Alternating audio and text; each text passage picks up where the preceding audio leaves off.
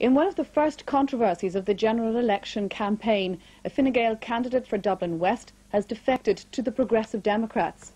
But Councillor Tom Morrisey is to face opposition at the Progressive Democrats selection convention. A leading member of the PDs in the constituency has criticised Mary Harney for accepting Mr Morrisey into the party. Today the PDs unveiled their latest signing for the coming general election campaign. Councillor Tom Morrisey, a former candidate for Fine Gael, who was chosen by that party as a running mate for Junior Minister Austin Curry. Councillor Morrisey claimed his decision to defect from Fine Gael was caused by that party being dominated by its left-wing government partners. And he said he had been silenced when he tried to speak out about it. It's voicing an opinion and having that opinion openly debated. Openly debated. That's all I'm asking for.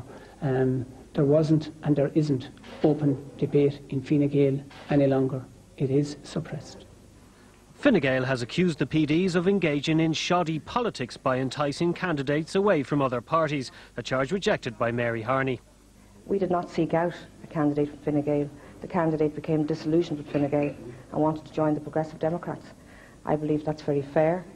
At the end of the day, it's a matter for the voters in Dublin West who they will vote for. Tom Morrisey faces a tough battle to secure the Progressive Democrat nomination against fellow councillor Sheila Terry, twice a candidate for the PDs in Dublin West. I am obviously very disappointed in Mary Harney's decision. I think her judgment on this one was poor. I think they didn't think the whole thing through. The delegates in Dublin West will decide that issue, and ultimately the electorate in Dublin West will decide whether I was right or wrong, and I will accept their decision.